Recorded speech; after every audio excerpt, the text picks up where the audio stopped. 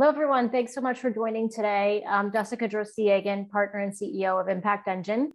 We're proud to host a public-facing event in Chicago to educate and inspire Chicagoans about impact investing for the 10th year. For those of you who don't know Impact Engine, we're a public benefit corporation with the mission to engage more investors, entrepreneurs, and advisors in a market where financial returns are linked to positive social impacts. We accomplish this through hosting events and speaking and writing ourselves about the field and what we're learning, as well as managing impact venture capital and private equity strategies for our investors. Those of you who do know us know how passionate we are about this mission and how proud we are to have played a leading role in building the impact investing ecosystem in Chicago over the past 10 years. This year, we've organized our virtual series by type of impact investors: governments, individuals, foundations, and private funds, each of which have their own unique opportunities as well as constraints to manage around as impact investors. Registration is still open for the final session, and we would love to see you there. I want to thank the Chicago Community Trust and MacArthur Foundation for their critical support of the whole series, as well as their ongoing support of the Chicago impact investing ecosystem. And of course, you'll hear from them today on their own work as impact investors. First, you'll hear from Debra Schwartz, Managing Director of Impact Investments for the MacArthur Foundation, who will share MacArthur's approach, and she will introduce you to Leah Walker, Managing Principal of DL3 Realty, an investee of theirs, who will bring one of their investments to life and tell you about his work here in Chicago. After that, I'll welcome Laura Kernaghan, Senior Director of Investments for the Chicago Community Trust, to tell you about the trust's work in impact investing. And she will introduce you to Leah Missbach to share more about her experience impact investing through her donor advised fund at the Chicago Community Trust.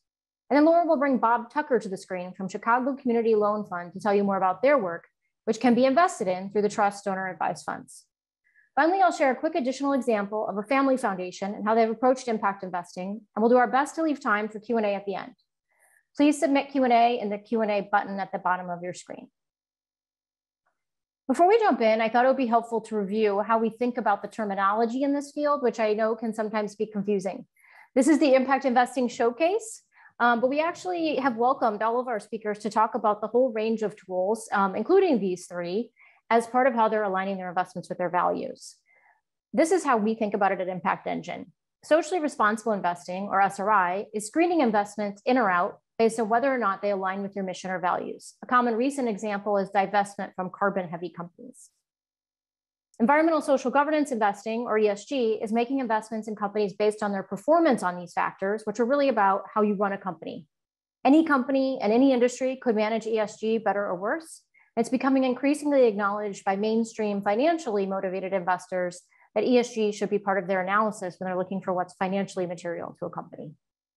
And finally, impact investing is very intentionally investing from the beginning to create a specific positive social or environmental outcome. This is what Impact Engine does when we require each of our investments to positively improve economic opportunity, environmental sustainability, or health equity. And in terms of going a little bit deeper into impact investing, we think about 5 ways you can intentionally create impact. You can invest with one or more of these if you like, and you can use, as all of them can be impactful. Impact Engine focuses on the product that the company sells. If you could go to the next slide, please, so that making money and creating impact are exactly aligned. Place is another way to invest with impact, where you intentionally focus on creating impact in a certain place. And investing in people is focusing on underserved groups in the way that you invest. For example, gender lens investing. Finally, process and paradigm. Process is like ESG in that any company in any industry can improve its environmental, social, and governance practices. To make it impact investing, the investor needs to go in with a hypothesis of how their money and their active involvement will be directly impactful. And finally, paradigm is an example of a company or a fund, let's say, solving an important social or environmental issue, but perhaps in an indirect way, like a company that creates a more accurate carbon measurement system that will allow for better decision-making, which will allow for reducing carbon in the future. We'll hear about all of these types of investings over the course of today and over the course of this series. With that, I'm honored to welcome Debra Schwartz, Managing Director of Impact Investments at the MacArthur Foundation. Debra serves on the executive leadership team of the foundation, which has $6 billion in assets and has dedicated $500 million of that to impact investing, particularly with a focus on catalytic capital. Prior to MacArthur, Debra worked as an investment banker and CFO and was founder of the Mission Investors Exchange, among many other impressive accomplishments. Welcome, Debra, and thanks so much for being here today. Thank you so much, Jessica. It's wonderful to be here, and thank you to the entire Impact Engine team for all that you're doing to bring all of us together for this series of conversations and throughout the year. I'm excited to be here and to share work drawn from our experience at the MacArthur Foundation, a private charitable foundation headquartered in Chicago, but working globally. The good news is that our assets are actually over $8 billion today, so I need to update that bio on my website, my apologies. But we have been doing impact investing as part of our work alongside our grant making and other activities for nearly 40 years. We are just incredibly heartened by all the engagement and interest in impact investing here in our hometown, Chicago, which is very special to us in so many ways. And I'm very proud to share the webinar stage today with so many fantastic colleagues whom you'll hear from in a bit. So I think with that, I'm going to go to the next slide and share with you just my plan for some brief remarks before we get to the real star of this part of the show, which is going to be Leon Walker taking us through the work that he leads at DL3 Realty, which is truly inspiring and transformational. I'm going to start by adding a little bit to the definitions that Jessica has laid out and talk about the capital spectrum, the range of approaches to investing for impact and to align with values. I'll tell you a little bit about MacArthur's history in this space and then do a quick flyover with some real life examples from our work here in Chicago. Next slide. So this just builds on the really excellent definitions that Jessica shared a moment ago. The main point I want you to take away from this is that the spectrum of capital, all the way from conventional investing that really doesn't pay attention to impact, all the way out to the other side on the green, where everything starts with and goes deep into impact.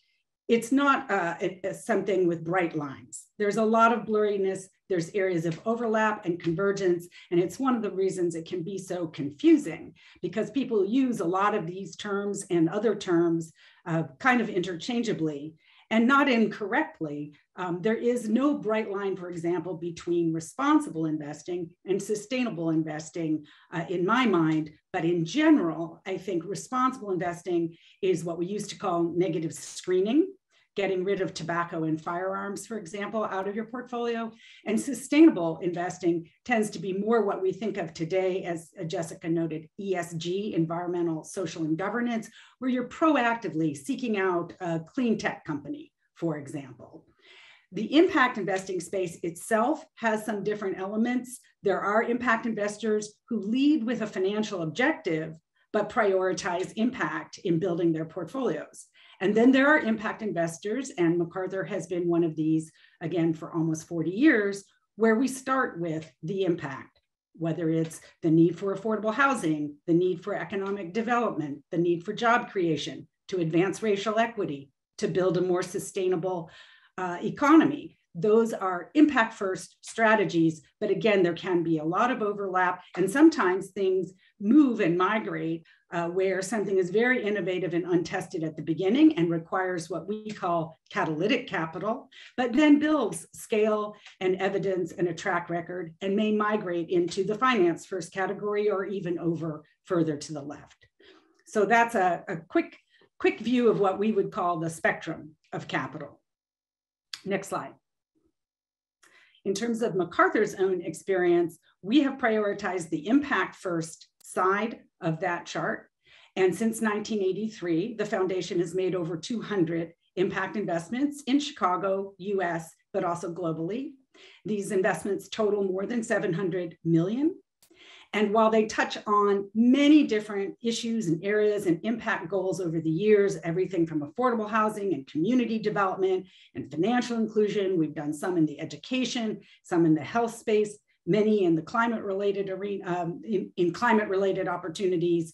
Ultimately, if you kind of pull that whole pool of activity together, there's three big themes: mission-driven innovation, equity and inclusion, and sustainability. I want to also comment at this point before moving further into discussion of the impact investment portfolio that last year in the fall, some of you may have seen that our president, John Palfrey, issued a public piece, and we've got it on our website, macfound.org, talking about some very, very important activity within our regular investments portfolio. And I should say that the way we are set up, we have the main portfolio led by our CIO, Sumansky, and a fantastic team of investors. And then we have our impact investments team, which I lead, and we manage a separate carve out that can be up to 500 million in impact investments at any given time. In the main portfolio, we have been making really impressive progress in recent years around some portions of that portfolio where we're working to align our investing with our values and our mission. And so in that piece last fall, which I really encourage you to check out, John Palfrey talks about the effort to both divest from fossil fuels and invest in clean and sustainable technology and energy, and then also to increase the diversity of our fund managers. And I'm really proud of the incredible strides that we're making on both of those important fronts. The information I'm going to share with you today is only about the impact investing portfolio at MacArthur. So it is separate from those two things, which would have been more on the sustainable, responsible part of the spectrum that I showed you. So these are also figures that will be updated soon. But basically, if you look back a year ago, we were at about 400 million in impact investment commitments.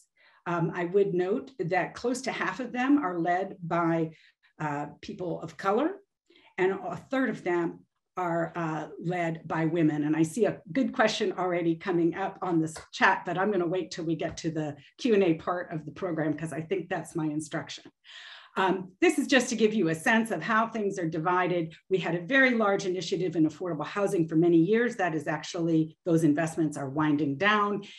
When I show you the update, when that comes out, the climate portion of our portfolio, for example, will be substantially larger as we're in an active mode right now in that area. And the other thing that I would flag is Benefit Chicago.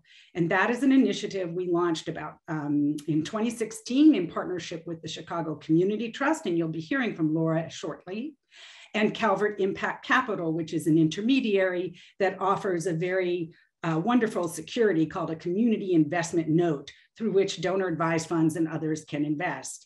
Benefit Chicago is a pool of $100 million of capital that is half from MacArthur, from our impact investment portfolio, and half from the Chicago Community Trust, its donors, and other investors in Chicago and more widely dispersed.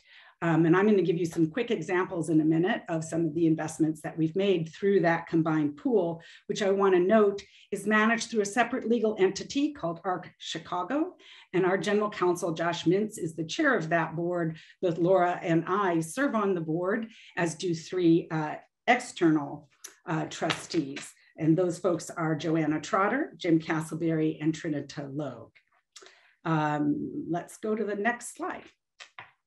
Here's the first example I want to give you from Benefit Chicago. Autonomy Works is a company that received a loan in order to grow its business, employing adults with autism to provide business services like quality assurance, digital marketing, and data management. And I'm not going to spend a lot of time on this because I want to mainly draw the point that there are a lot of different ways to make impact investments in all kinds of different impact goals.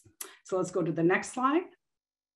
This is from Green Era, which is a really exciting project. It's going to be an urban farming campus in Auburn Gresham, and the centerpiece is an anaerobic digester. And through the Benefit Chicago initiative, we were able to buy a participation in a loan that helped advance the development of this project.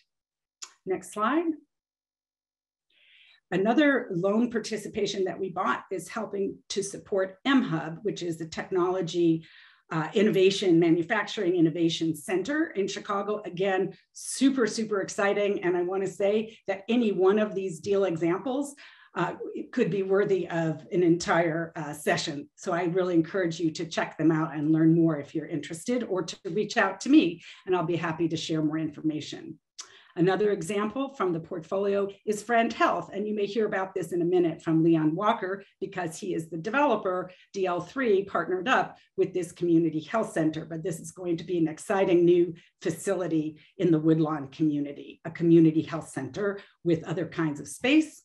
And last but not least, an example that is not from our Benefit Chicago portfolio, but from the MacArthur Impact Investment Portfolio dating back to 2009, when we first teamed up with various financial institutions to create the Arts and Culture Working Capital Loan Fund. And this is just to show, again, that we can be using impact investments, whether it is clean energy, healthy food, healthy people, creating more jobs, innovative technology, but also the arts. And through this program, we have provided more than $5 million in working capital loans to smaller community-based arts groups throughout the city. IFF manages the program. IFF is a CDFI, Community Development Financial Institution. Bob Tucker, whom you'll hear from, is with another CDFI, very important partner, Chicago Community Loan Fund. So IFF and Fifth Third Bank are providing this. And the last thing I would just say before we hand it off to Leon is that the Arts and Culture Working Capital Loan Fund is an example of using a guarantee to support an impact investing activity. We provide a guarantee to IFF. Some of the others have all been loans and loan participations. We also make equity investments, and you'll hear later in this series, I believe, from a group of really exciting impact funds, including Cast Us. And we're very proud to make a significant investment in the launch of the Cast Us Fund. So debt, participations, guarantees, equity, we really take a kind of all tools and all hands on deck approach to what we do. So let me hand it off to Leon now. He has been at this incredible work of transformational real estate development more than 20 years. And he has created, if I'm not mistaken, more than 3,000 jobs in the past 5 years alone, with a lot more to come. He holds dual degrees from the University of Chicago from both Booth and the law school. He worked at Jones Lang LaSalle before he took on the work that he's going to talk about today. And we are very, very proud to partner with Leon. All right, well, thank you so much, Debra. That was terrific. It's great to see not only the scale of the work that you're doing in the impact space, but also just your thought leadership around the creativity of how to use different tools to drive this work. So welcome, everyone. Thank you for allowing us to share some ideas about venture development. If we can click to the next slide.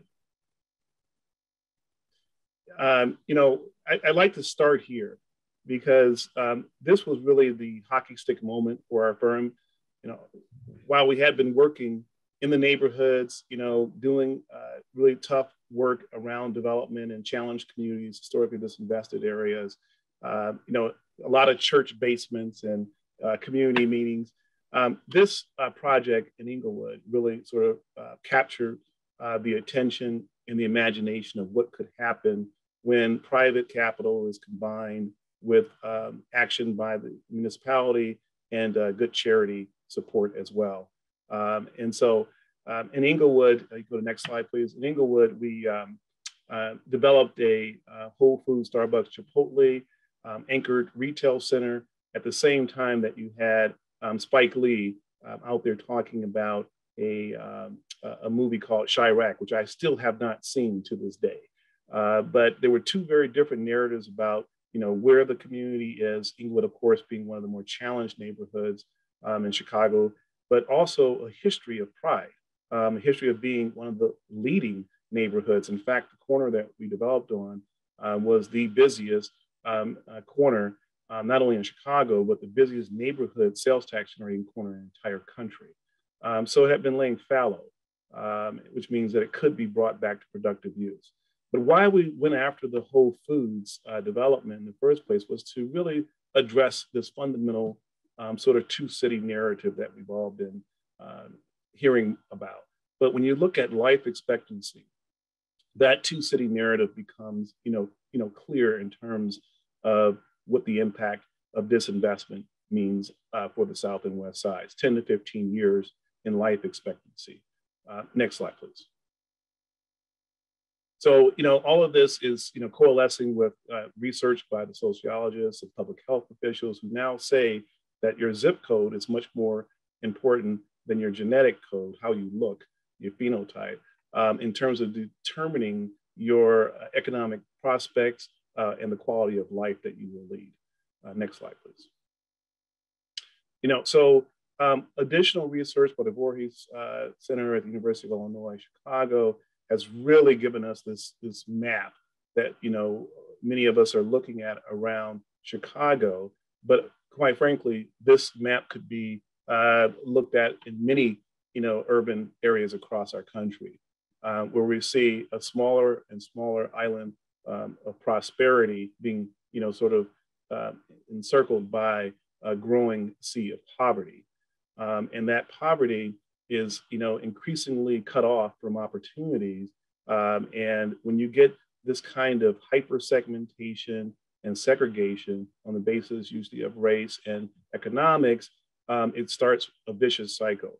So the work that we do is to reverse these trends. And so next slide, please. And to really, come full head on against the poverty trap that is, causing so many of our citizens to lose hope about their future prospects. And so when you have, hypersegregation, economic disparity, people don't have hope about investing in their own future, taking a course at a local community college or, getting a job. And that's where we get, the sort of the acting out and the bad behavior that, people resort to when they don't see a clear line to fully participating in our economy. It's also led to many people throwing up their hands and just saying, you know what, I'm out of here, I'm done. And so we've seen, several waves of people leaving, these formerly, really great dynamic communities. I talk all the time about when I was growing up in the South Side of Chicago, there were several mini downtowns, if you will, whether out on the far South Side in Roseland on Michigan Avenue, or whether 87th Street in Chatham, or whether in South Shore, we had all these, areas of economic activity that, people could walk to, people could, have jobs that really provided a quality of life. And so we're focused on how do we bring that back so that we can stem the tide, but also make neighborhoods much more attractive to working families going forward. So what do we do now? And that's what we're going to talk about today, our approach to investing, bringing private equity capital into neighborhoods that brings economic development and opportunity. We call it revitalization, which is, directly the opposite of gentrification, which is the market working in an unchecked way and uncoordinated and not in an intentional fashion, just, where development just happens. And that leads to displacement. That leads to, the concerns that many people have about progress. But you know what? We need progress. There is no viable economic model for concentrated poverty other than vulture capitalism. So we are, intent on saying that as venture developers, we can revitalize these communities. We can engage existing residents and longtime businesses in the efforts that we have to change the neighborhood, in the wealth creation, in the new jobs and opportunities, so that, we can take advantage of one of our greatest resources in the city of Chicago, which is land that's laying fallow, or buildings that are dilapidated, disrepaired, and disinvested. You can turn those things around while bringing new resources, new people, and a more dynamic environment to the local neighborhood economy without displacing. And for that reason, we consider our work to not be purely mission or purely entrepreneurial, but venture, in that we balance the financial returns. We are a for-profit company, so we have to have profits in order to be sustainable. But we also have we're also mission driven.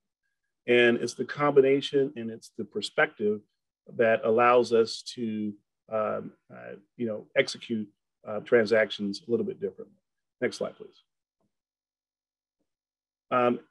Here's a little insight into how we go about this work. Many times when I'm in a neighborhood, there are a lot of needs, a lot of desires, a lot of wants. So how do you begin to shape those into something that can be actionable in the short run? But we also empower other developers around our anchor investments, and we engage contractors. We expand with our nonprofit partners and doing the important work in the neighborhoods to either do technical assistance or helping with grant making or other activities such that everyone participates. And then finally, we want to make sure we're directing contracts and opportunities, and that's really, really important. For example, I think the next slide may have it. I'm going to go to the next slide. Is that you look at what are the real outcomes from making these important high impact investments, and you create jobs in the box that you build, but that's not where you can't stop there. You have to look beyond the four walls of the building and say, how are we creating a ripple effect in the neighborhood? And so, here with Whole Foods and a great tenant and partner, we were in our nonprofit partners in the community, we were able to surface and get 40 local vendors on the shelves. Not all of them did great, but 20 of them are in 15 or 20 stores regionally, and five or six, half dozen or so are now growing national multi-million-dollar enterprises that are growing locally and hiring locally. And so that's how you create the ripple effect. We also saw long-time residents, see appreciation in their home value. So first time in 50 years, a dramatic drop in crime in the local area. We went with this shopping center, and matter of fact, all of our assets across the South Side have withstood 2 rounds of social unrest. We didn't file one insurance claim. So there's a way of, making strategic, impactful investments, engaging community such that people take a hold of these assets as theirs. And that's really, part of our process. Next slide, please. So, for us, the idea is to scale it, right? Scale this strategy and this work so that we can have, tackle that red zone. And, part of it is scaling our efforts, but I'm also engaged now in work with the Chicago Community Trust and others here locally to empower, surface and empower and guide and scale local entrepreneurs so that we have more entrepreneurs, risk takers, developers in the neighborhoods taking on this important work. And that's called CIMD, Chicago Emerging Minority Developer Initiative. I'll talk a bit about that right before I exit. But in terms of how catalytic and how important the ARC Benefit Chicago investment has been for DL3 Realty, I can't say enough about it coming in right at the right time to help us take advantage of some opportunities to take risk in areas that others were shunning. And so we started with a $5 million co-investment with our legacy and work and investment in the fund, creating this advisors go forward entity. And that was really to tackle about 50 million or so in new investments. But since then, we now have an active pipeline that we're actually managing of $100 million. And so, MacArthur and Benefit Chicago, are coming along with us in that. And as a result, we've created 3,000 jobs, some important sort of developments in bringing corporate stakeholders as leaders into the neighborhoods, Blue Cross Blue Shield being one, Discover Financial Services. So they're leading corporate stakeholders that are saying, hey, there is a model. Work with the navigators and others who can help you invest in these communities in a way that creates jobs, economic opportunity, and most importantly, hope. And we believe this is, a model. And here is a quick glimpse of, some of the impactful work we're doing on the South Side, planting, green zones within the red zone to help reverse these things. This sort of disturbing trend that we've been seeing across Chicago. And we need to 10X it. not just ourselves, but to bring others into this. And that's why I'm, really enjoy this platform, but so many others where I'm out publicly speaking and encouraging others to join us.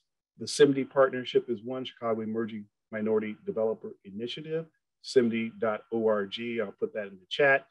We're also sponsoring scholarships at Roosevelt University, Marshall Bennett School of Real Estate to get people who want to, transition out of other careers and come back into work in their neighborhoods. And I'm making a general call to many of my colleagues, friends, and contemporaries who, like myself, had a great education.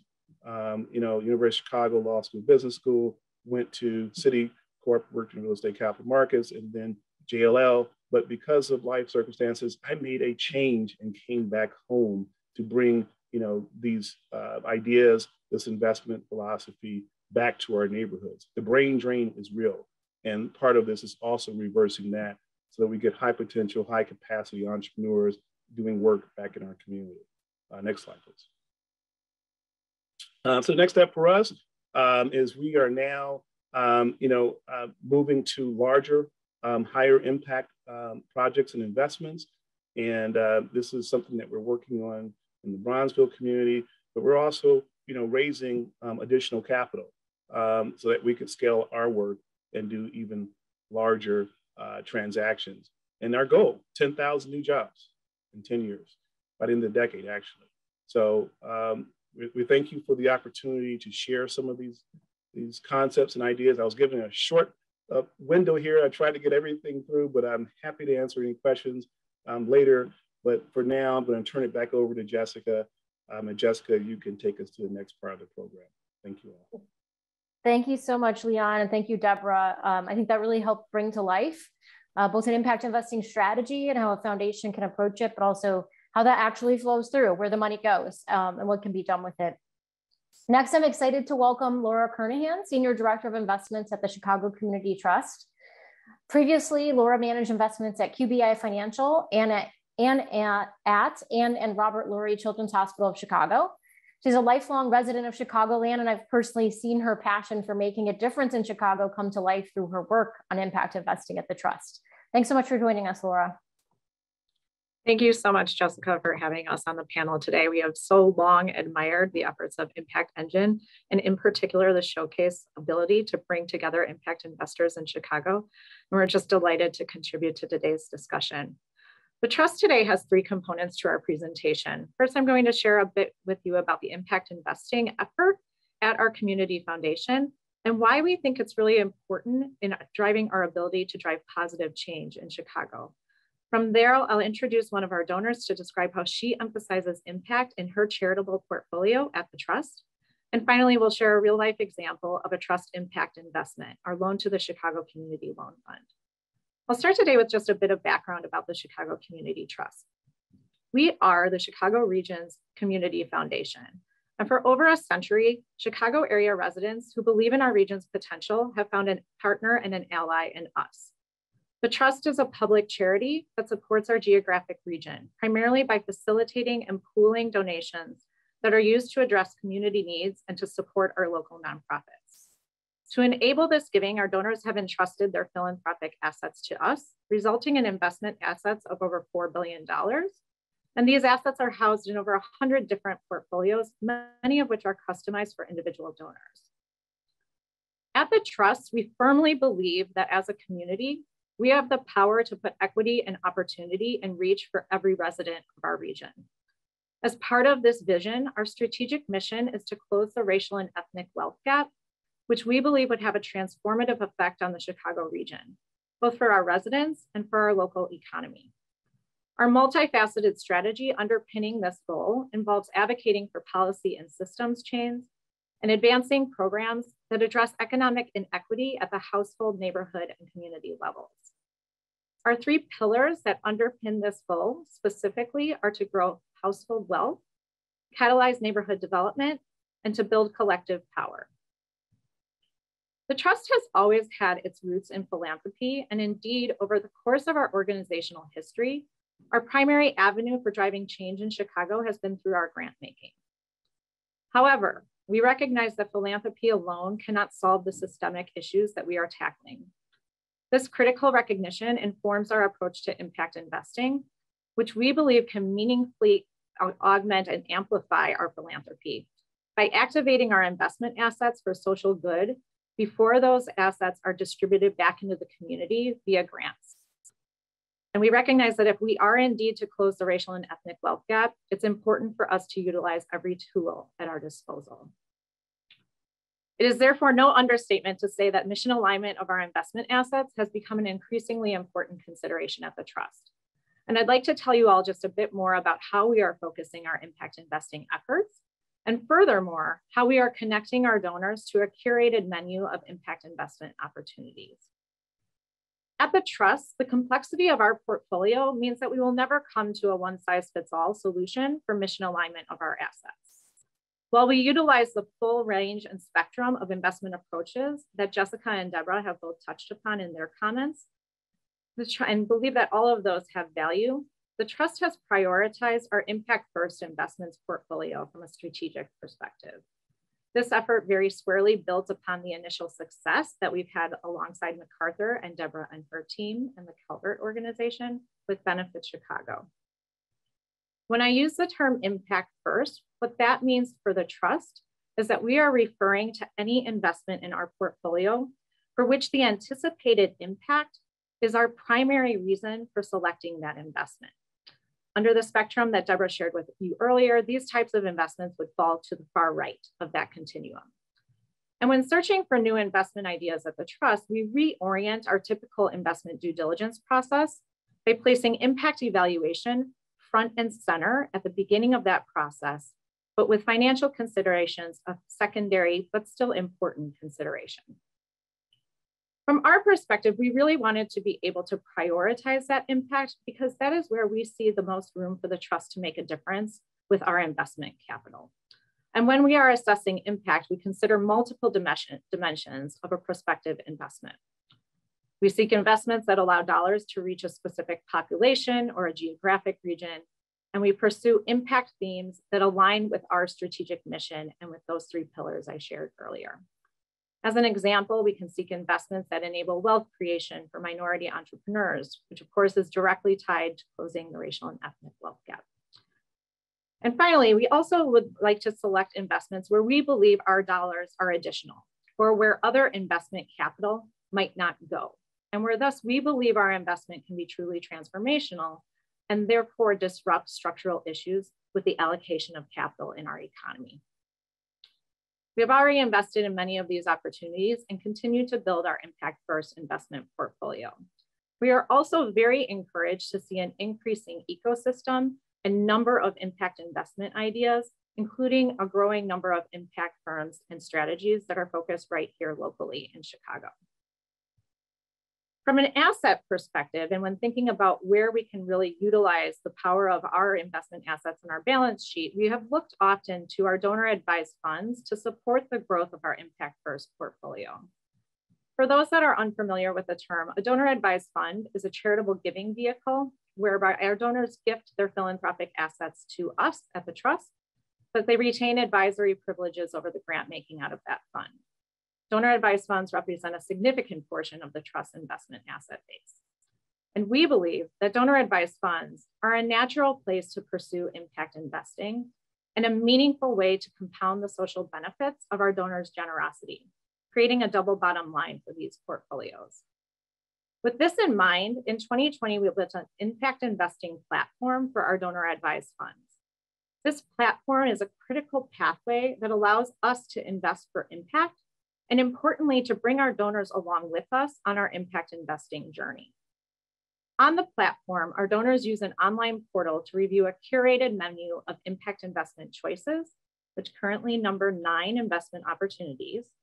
And if they so choose, our donors may recommend that the Trust invest their donor advised fund for impact across those choices.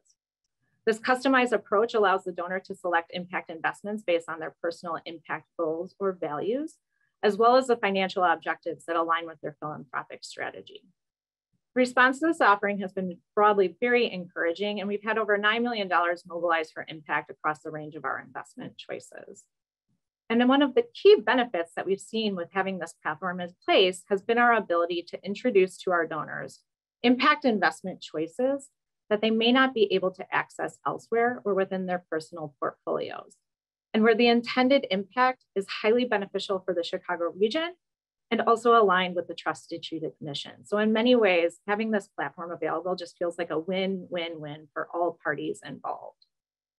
And one type of investment and an example that we're sharing today on the platform is that we have many loans to our local CDFIs. We will share more detail in a few moments, but we're pleased to highlight today the $2 million that the Trust has invested with the Chicago Community Loan Fund, or CCLF. You can bring up my slide too when you have a moment. When deciding to invest with CCLF, we started with impact. We leveraged the expertise of our community impact team, or our grant making team, to help us identify organizations that were truly making a difference in Chicago. And this provides a direct example of how we at the Trust are translating our philanthropic expertise into the selection of our impact first investments. Additionally, and importantly, CCLF's lending activity is closely aligned with our strategic pillars, specifically our effort to catalyze neighborhood development.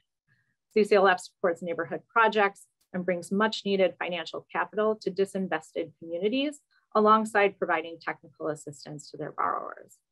And this is precisely the type of impact investment that we are pleased to offer on our platform. It has geographically focused impact and alignment with our strategic mission, and it's ultimately one that our donors have found extremely compelling as well.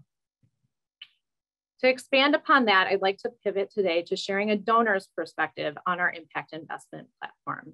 I'm pleased to introduce to you all Leah Missbach, a generous Trust donor and an active participant in our impact investing platform. Leah is a documentary photographer and a co-founder of World Bicycle Relief, a 16-year-old global nonprofit and social enterprise organization that mobilizes students seeking an education, caregivers combating disease, and entrepreneurs building their businesses by giving them bicycles in both programs and sales in developing regions. Leah also spends a lot of her time paying attention and actively working in the impact investment space because one of her missions is to reestablish the bottom line beyond profit to be one of value for human capital, the planet, and equitable best practices. Leah, thank you so much for joining the discussion today. You've been such an enthusiastic supporter of our platform, and I'm hoping that you can tell us a little bit about your personal interest in impact investing, and particularly why you wanted to pursue that for your donor advised fund. All right, well, thank you, Laura. It's an honor to be here amongst all of you. I am passionate about impact investing, following or leading my philanthropic efforts. And because I believe it's critical to use our passive resources to do good beyond philanthropy. One of my guiding principles is summed up by the words of Dr. Martin Luther King, where he says, yes, philanthropy is commendable, but it must not cause the philanthropist to overlook the economic injustice that makes philanthropy necessary. So I look to have my investments align with my values and feel that when using my resources philanthropically, I'm not simply chasing, forgive me, but bad or tainted or dirty money after good causes. By bad money, I mean money invested irresponsibly, not sustainably, as Debra and Leon described, and in products and practices, using profits from high value investments towards philanthropic pursuits creates a more virtuous circle where all of my resources are doing good for the world. Because like Laura said, overall, I am interested in reestablishing the bottom line. It's reestablishing it as a benchmark beyond profit as the holy grail, and to be one of value for human capital and equitable practices. Thank you so much. We very much wholeheartedly agree with that approach. Can you tell us a little bit about what your interaction has been with the Trust Impact Investing platform, and in particular, how you approached selecting investments for your own donor advised fund? Yes, with pleasure. I was thrilled to be given these impact investment options because now I had something that aligned with my values and I had choices. So within the CapShift platform, I chose Root Capital, which is an investment growth which is a group who invest in the growth of agricultural enterprises with farming families, so smaller farmers, and globally. So that's something near and dear to my heart. Then I chose Calvert Equity Fund. This is a large cap growth fund, and they especially focus on investing in businesses that profit with the ESG lens that we talked about earlier, the environment, the social responsibility, and the good governance practices. And then, as we're going to talk about more today, the Chicago Community Loan Fund, who are doing, it's a local organization, and they're doing brilliant work investing in local businesses that Leon really described pretty well earlier. And it being local, it really, moves me to be proud to be involved with it. Yes, we too are very proud to be involved with that as well. And I think with that, I will transition over to Bob Tucker from the Chicago Community Loan Fund to share information on how the Trust's impact investment and also the involvement of donors like Leah has helped to generate positive impact in Chicago. Bob joined the Chicago Community Loan Fund as Chief Operating Officer and Executive Vice President of Programs in 2015. He leads all internal operations and provides strategic leadership to ensure that CCLF fulfills its mission to provide flexible, affordable, and responsible financing and technical assistance for community stabilization and development efforts and initiatives that benefit low to moderate income neighborhoods. Prior to joining CCLF, Bob was the Corporate General Counsel and Chief Risk Officer for Neighborhood Housing Services. And before NHS, he was partner at law firm Chaplin and Cutler LLP. Bob is a graduate of the University of Wisconsin Law School and holds a BA in political science from Emory in Atlanta, Georgia. Bob, can you share a little bit about the investments that CCT's loans have helped enable in Chicago? Absolutely. Thank you, Laura, very much. And thanks to Impact Engine for having me here today. Let me tell everyone a little bit about the Chicago Community Loan Fund. CCLF is a 31-year-old community development financial institution. I know Debra spoke of CDFIs earlier. We have a mission to help Chicagoland communities thrive. And CDFIs are a great way to invest and make a big impact. Foundations have known this for a long time. In fact, when we talk about the impact of foundations, CCLF was started in 1991 with an initial $200,000 grant from the Wiebolt Foundation. So when I speak at universities about my work, students always ask, what was Wiebolt? And I explained it was a famous department store. And then they ask me what a department store is, but I wish I was kidding. I can't stress enough how important it is to have investors like the Chicago Community Trust. Their investments truly help us catalyze neighborhood investment in Chicago's communities of color. The fact is, foundations like the Trust and MacArthur were doing impact investing before impact investing was even a phrase. CCLF has a diversity of investors, banks, corporations, foundations, individuals, religious orders. So anywhere from Chase Bank to nuns. And I have to be honest, when it comes to quarterly reports, getting there on time, the nuns are much tougher than Chase Bank. But CCLF is highly rated by a third party called Eris. They review and rate CDFIs, and you can go and seek their ratings of CDFIs. Those ratings go to both our financial condition as well as the impact we have. So at CCLF, we're only a couple dozen people. So investors are investing in a highly efficient and highly impactful organization that's been around for 31 years. And I can't stress this enough. CCLF is an organization that actually looks like the communities we serve.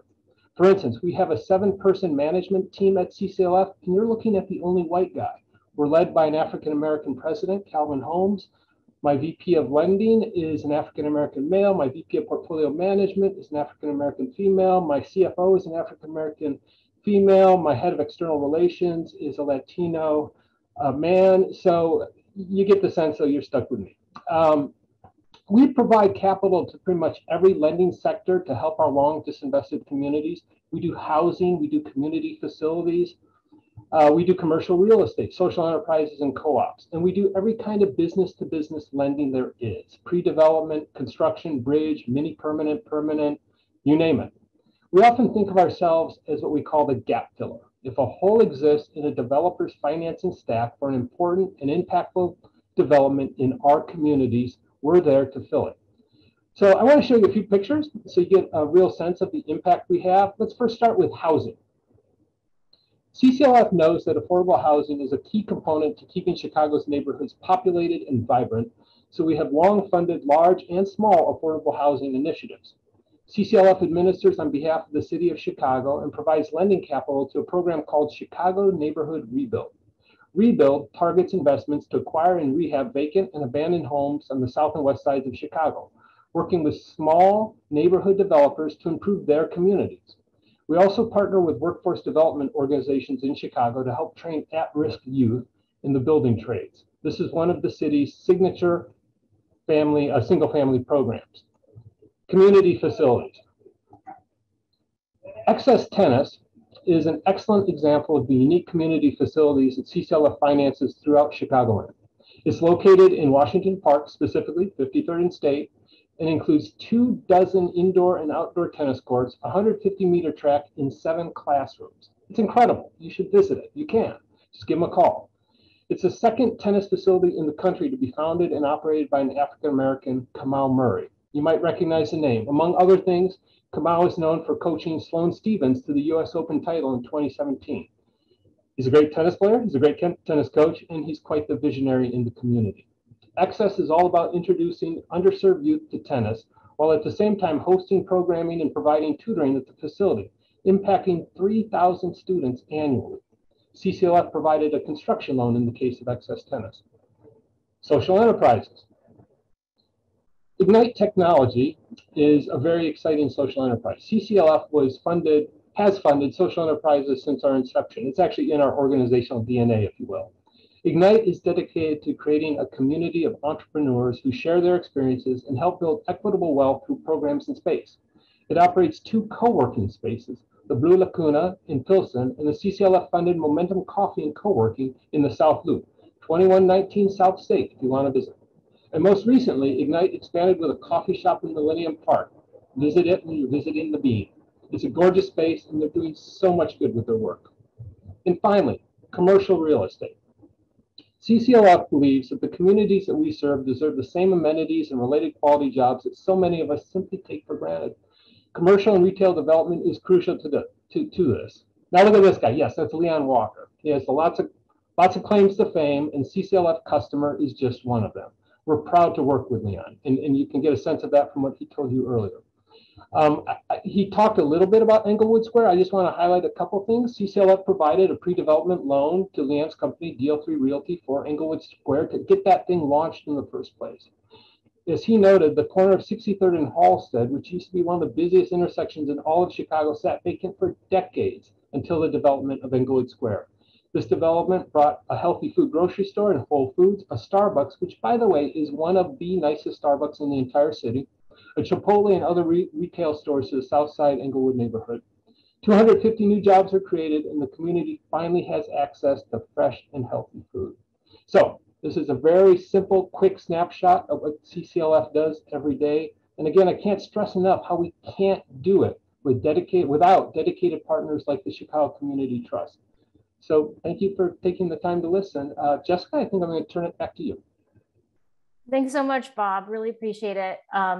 And appreciate you making jokes, even though there's no audience. That's very hard to do. And I just want you to know that I laughed. Hopefully everybody else was paying attention too. So thanks, Bob. Thanks, Laura and Leah, for sharing the work of the trust and the work of your own investments, Leah.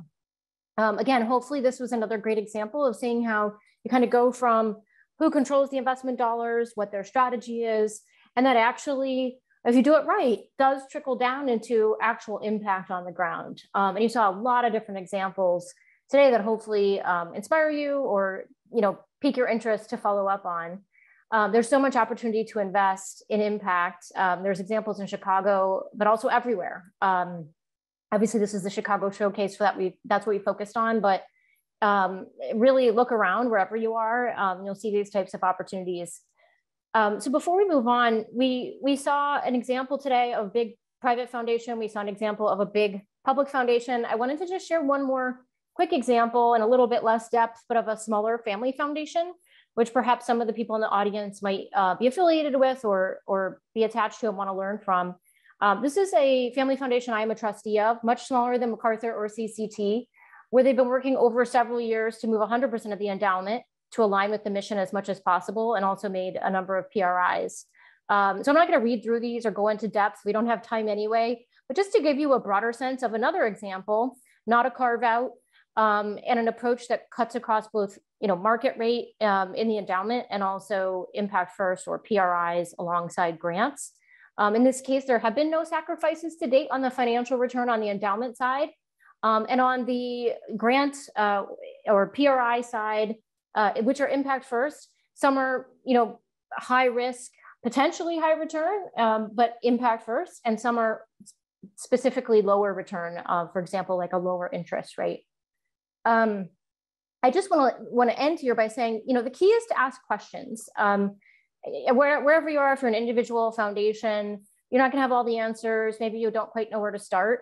But many times you are working with someone else, some kind of intermediary, a foundation advisor, a financial advisor, maybe a donor advised fund, fiduciary. Ask questions. Ask, what can I do with this money that's sitting here? I think, this is true, I believe, for all money that we might have control over, but particularly charitable dollars, in my opinion, while they are waiting to be deployed as grants, could be impactful, and at very least, make sure they're not working against your mission. So speaking of questions, unfortunately, we went a little bit over time with our speakers today.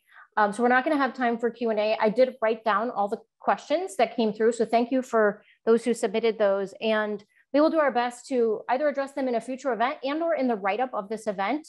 You can find a write-up of this event and the slides and a recording alongside all the other events in the sessions over this month, which we'll post at the end of the month on our website, and we'll also share in our newsletter. So if you haven't signed up for the Impact Engine newsletter, you can do that and be notified of when they're going to be available. And I just want to thank you again for taking the time to be here today. Hopefully you learned something interesting, got inspired, have some ideas on how to act on impact investing with your charitable dollars. As a reminder, we have one more session left in the series. It's coming up next Tuesday, same time. This is private funds. So really, private funds define their own opportunities, constraints, and then raise money from governments, foundations, individuals, and others to accomplish those goals. So we'll hear from Impact Engine as well as Cast Us, which I believe Debra referred to earlier in the session today, as well as some underlying investees. And that'll be the end of the Chicago Impact Investing Ecosystem series. So thanks so much for those of you who have joined us along the way. And I'm going to leave you with a survey. If someone could pull the survey slide. If you have a minute, we'd love your feedback. Always trying to improve and get better along the way. Have a great afternoon.